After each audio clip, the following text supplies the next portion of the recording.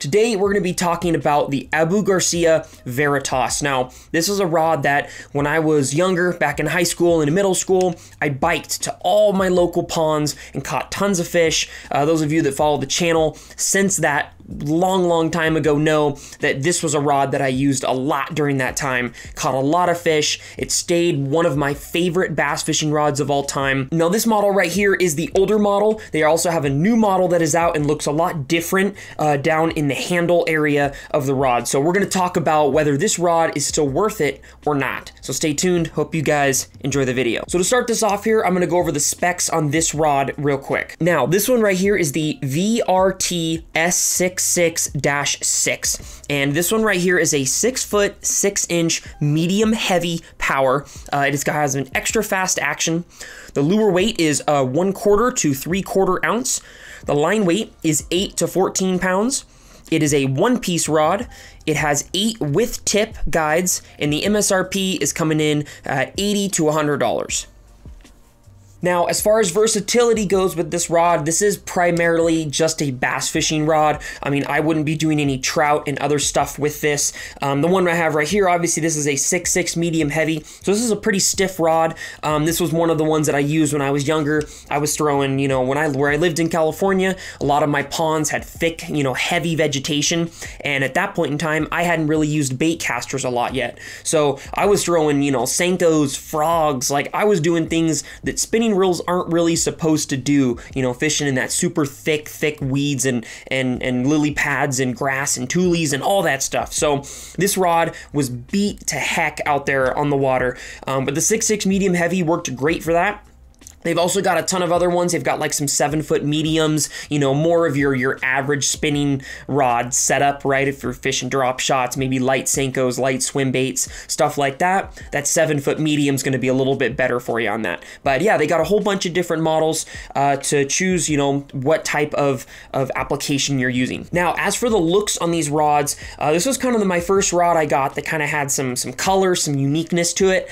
You know, I really love the all-white rod. The only rod really that sticks out to me other than this for like all white would be like the Johnny Morris Carbon Lights. Those ones are pretty much all white as well.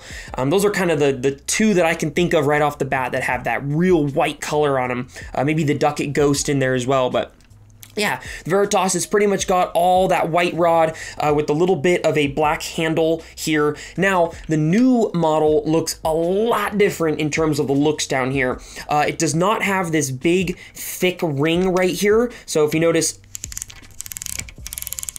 you can probably hear that clicking down there. That clicking is what basically moves down to hold the reel in to the, you know, to the reel seat.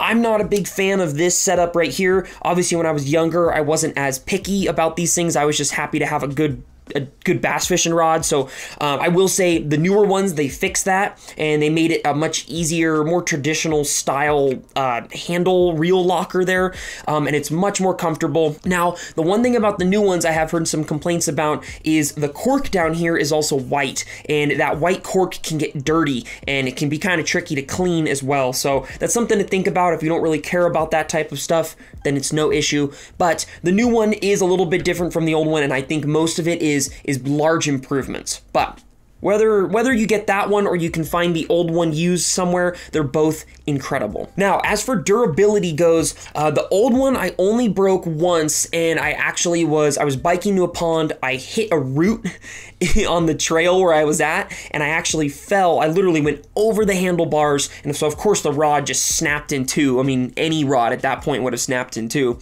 Other than that, I never broke any other of my Veritas rods. And I mean, like I said, I fished really hard crap. Like I was fishing heavy weeds, tules. I mean, just like those Northern California ponds that just have tons of thick vegetation out there. So yeah, I beat the heck out of these rods and had no problems. I know some other people did have some problems with the old model breaking, but I personally never did. And I also heard that the new ones are even better and more durable than the old ones. So if it was even an issue before, I think it's now been completely fixed. But durability, I've had no problems. And if the new ones are even better than this one, I'm pretty excited about that. Now, as for feel goes, this rod does not feel, it's one of those that doesn't feel like its price range, if that makes sense. Like, this rod feels more like a $150 rod, something a bit nicer than what it actually is. These rods are incredible feel, especially if you do decide to get a one-piece rod, which for a lot of my bass fishing rods, I do like one piece just because they are much more sensitive. Yeah, the one-piece rod here, I can feel so many bites with this thing, and not to mention the fact that it still is like a 6.6 medium heavy. That's a pretty thick rod, and the fact that you can still feel bites on this is awesome. So sensitivity is a huge plus on this as well. It's also very well balanced in your hand. Like I said, if I was fishing this all day, I was biking from pond to pond, I mean, I would go. Like, I'd pack a sandwich, a granola bar, a water, and 1 box of lures, and I am just biking from pond to pond to pond to pond, from sun up to sundown. And obviously I was fishing this rod all day, and I never really got tired or anything. The rod was just really nice and easy to use all day. These reels also cast really well. I love the casting abilities on these. And for instance, this one and majority of the ones in the lineup, they're gonna pair up real good with a 2500 size reel. Somewhere in there, maybe like a Sedona or a Sahara or something along those lines. You know, that would be a really great little setup to match this up with. Now, as for price goes, I did say $80 to $100 in my specs portion of this. However, it really is anywhere from like 80 to 110, 120. Sometimes this rod is a little bit more expensive, but from what I have noticed, they've been running a lot of sales on these rods lately. At the time of filming this, I believe Tackle Warehouse has it for like $80, which is an absolute steal for this rod. So I would maybe check there. I also have Amazon links below. You guys can check there and see if the price is around that area too.